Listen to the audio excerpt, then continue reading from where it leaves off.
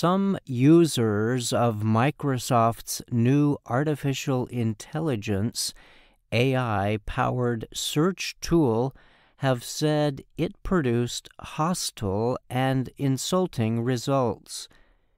Microsoft recently announced plans to add a new chatbot tool to its Bing search engine and Edge web browser.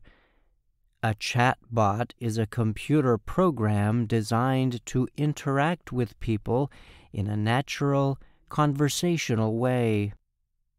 Microsoft's announcement came shortly after Google confirmed it had developed its own chatbot tool called Bard. Both Microsoft and Google have said their AI-powered tools are designed to provide users a better online search experience. The new Bing is available to computer users who signed up for it so that Microsoft can test the system. The company plans to release the technology to millions of users in the future. Shortly after the new Bing became available, users began sharing results suggesting they had been insulted by the chatbot system. When it launched the tool, Microsoft admitted it would get some facts wrong, but a number of results shared online demonstrated the AI-powered Bing giving hostile answers or responses. Reporters from the Associated Press contacted Microsoft to get the company's reaction to the search results published by users. The reporters also tested Bing themselves. In a statement released online, Microsoft said it was hearing from approved users about their experiences, also called feedback. The company said about 71% of new Bing users gave the experience a thumbs-up rating. In other words, they had a good experience with the system. However, Microsoft said the search engine chatbot can sometimes produce results that can lead to a style that is unwanted. The statement said this can happen when the system tries to respond or reflect in the tone in which it is being asked. Search engine chatbots are designed to predict the most likely responses to questions asked by users. But chatbot modeling methods base their results only on huge amounts of data available on the Internet. They are not able to fully understand meaning or context. Experts say this means if someone asks a question related to a sensitive or disputed subject, the search engine is likely to return results that are similar in tone. Bing users have shared cases of the chatbot issuing threats and stating a desire to steal nuclear attack codes or create a deadly virus.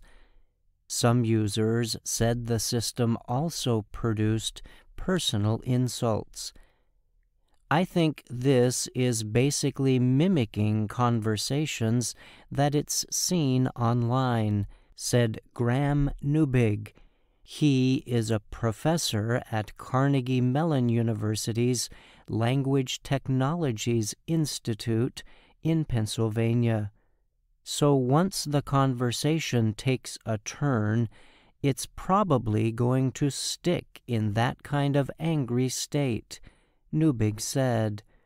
Or say, "I love you," and other things like this, because all of this is stuff that's been online before.